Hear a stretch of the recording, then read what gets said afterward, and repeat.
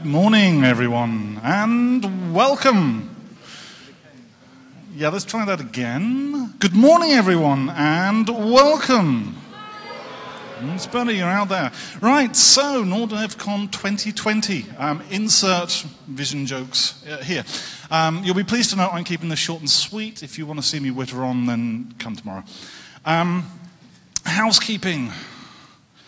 This is the main auditorium. We congregate here during the breaks. There's sort of food over there. Our eager helpers are on hand over there. Wave, Charlie, yes. We're all wearing fetching staff t-shirts as well if you need to grab us. Just approach us, we're all friendly.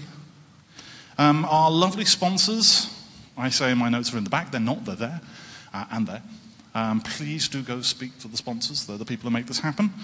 Conference room 1, where some of the stuff is happening, let's make sure I get this right way around. Conference room 1 is upstairs on that side of the building. Conference room 2 is literally other side of that wall. The boardroom is there-ish, so you head out along. But there's plenty of people who can point you in the right direction. Training room 1 is on the second floor, yonder. Again, ask.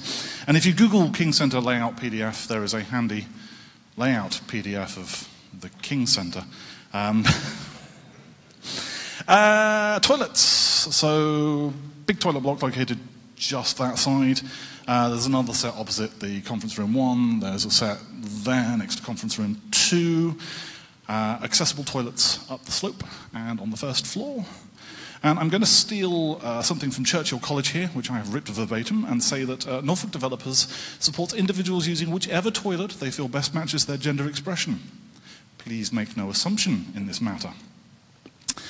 The King Center have retained the traditional green fire exit signs, which can be found above all good fire exits. There are, I believe, no planned fire drills or fires. So if the fire alarm does sound, please calmly make your way out of the building. I'll be running. If you need assistance, please make yourself known so that we can arrange things for you. It's a large building. We're going to be spread around, so please make yourself aware of the fire exit signs. There's one over there. I think there's 3 in this building, or 4 in this room. And we ask, in the event of a fire, don't tweet until you're outside. For all non-life-threatening things, live tweet. So this is the Norfolk Developers Conference. We use the Norfolk Developers Twitter handle, which is @NorDev. It's wrong. It's Norfolk Dev, you're right. You are absolutely correct. Advantage Paul. What he said. The hashtag is correct, because I made it up.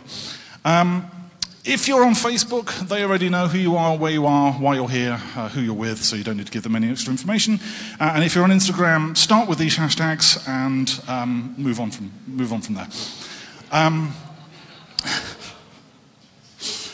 So none of this would be possible without our sponsors. So our elite sponsor, e.g. are a long-time friend of NorDev. They've been sponsoring us for a while now. They have a special treat lined up for tomorrow. So if you're here tomorrow, make sure that you keep an eye out for that. I have also been told, contractually, I have to mention that there's some delicious pop cakes at their stand. And you can go speak to them and they will give you pop cakes. But I'm not going to mention this because I want them all for myself. Our partner sponsors can be found yonder. The tech partners, Snoop, Norfolk County Council, FX Home, and Alpha Inclusion. And honestly, without their help, we could not put this conference on. So please do go speak to them, find out how they can help you. And in no particular order, oh, one thing I've forgotten. Norfolk County Council are sponsoring tomorrow night's dinner. If you're coming along to that. And they've also organised a session with John Marshall from the Department of Trade and Industry, which is, Department of International Trade, which is happening tomorrow. And in no particular order is our associate sponsors who help with a whole host of things that make the conference the event that it is. So, can we please join me in giving all of our sponsors a huge round of applause?